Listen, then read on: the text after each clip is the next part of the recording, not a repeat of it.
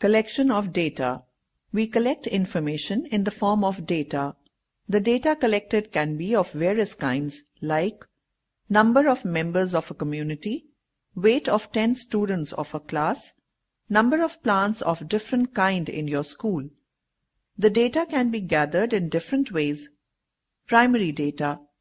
In case the data is collected by the investigator him or herself directly with a specific purpose in mind, it is called primary data.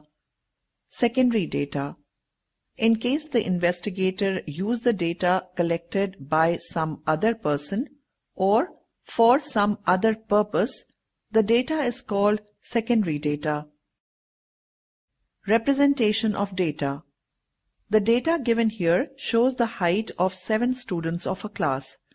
These are 4.8 feet, 4.6 feet, 5.1 feet, 4.3 feet, 5.1 feet, 5.4 feet, and 5.6 feet.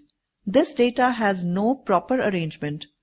This type of data is called raw data.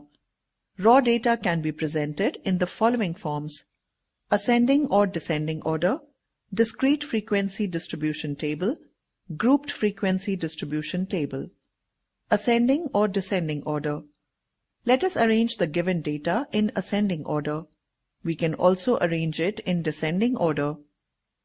Note that if we want to know the maximum and minimum heights, it is easy to get it in the ascending arrangement and the descending arrangement, but it would take longer time to find it in raw data. Range. The difference between the highest and the lowest value in a given data is called the range of the data. For example, in the above example, the range is 5.6 minus 4.3 feet, that is equal to 1.3 feet. Grouped frequency distribution. The weight in grams of 40 apples picked at random from a basket are as follows. We can tabulate this data in groups of 15 as follows. From 30 to 44, there are 7 elements. From 45 to 59, there are 7 elements. From 60 to 74, there are 10 elements. From 75 to 89, there are 9 elements. From 90 to 104, there are 5 elements. From 105 to 119, there are 2 elements. Note that here we have condensed the large amount of data into a grouped frequency distribution table. Some basic definitions. Variate. A quantity that varies from one individual to another is known as variate or a variable. For example, marks obtained, age, height, etc. are some variates. Class limit. Every class interval has 2 limits. The smallest observation of the interval is called lower limit and largest observation is called upper limit. For example, in the class interval 10 to 20, lower limit is 10, whereas upper limit is 20. Class mark. The mid-value of the class is called its class mark. It can be obtained by using the following formula.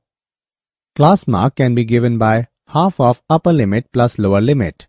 For example, class mark of interval 10 to 20 is given by class mark is equal to half of 20 plus 10, which is 15. Class size or class width. The difference between upper and lower limits of an interval is called class size or class width. Grouped frequency distribution.